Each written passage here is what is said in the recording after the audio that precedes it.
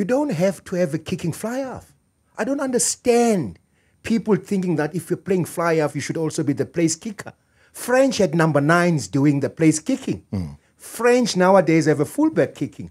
I don't see a point of taking out a Jesse Creel and bringing in a Pollard at 12, keeping money. We've scored more tries with him. That's why he gets those compliments. Because we're scoring tries. In 2007, he sits across me. Yeah. Who kicked for Poles?